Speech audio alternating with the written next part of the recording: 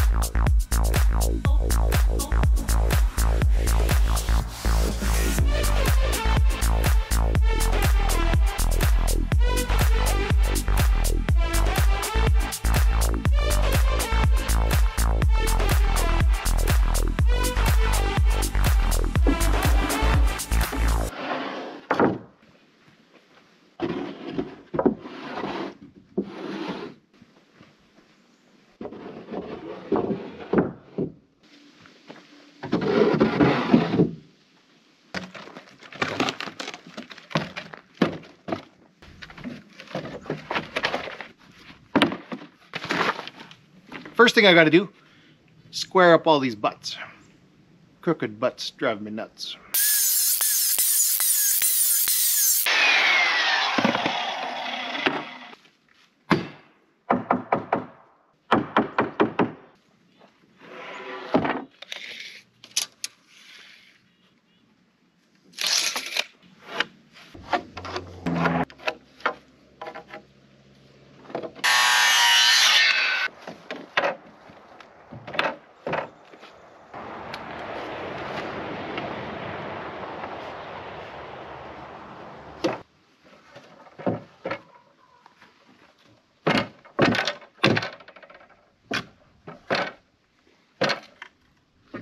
Well, that sucked ass.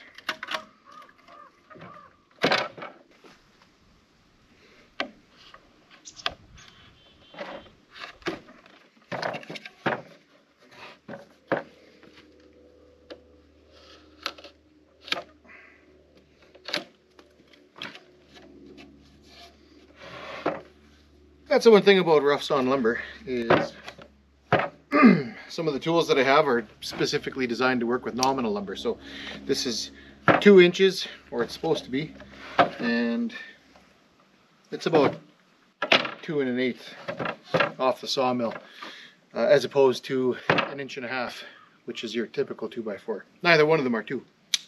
Why they call it 2x4? I don't know. So what I got to do is just sort of trim off any little excess burrs, just so that everything will fit nice. Just give her a quick shave. Oh, nice, nice, nice. Yep, nicey, nice, yep, there it is. Look, fantastic.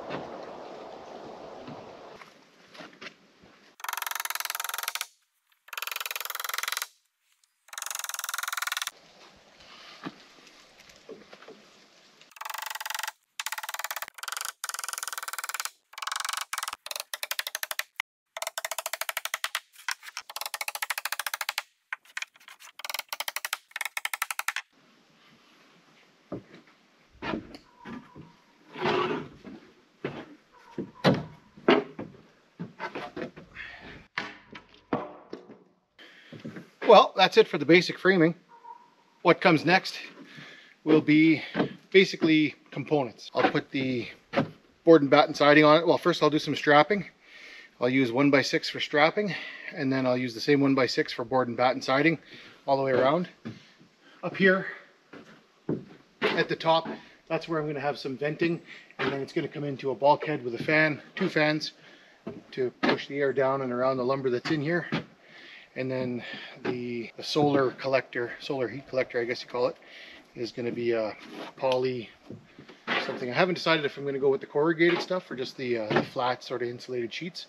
And then I'll install that. So the siding component, rear vents, bulkhead and fan component, and then the solar collector component. And then inside will be just probably some more pine all around the inside to seal her up, insulate it, all that good stuff. That's it for the framing. See you in the next one. Thanks for tuning in.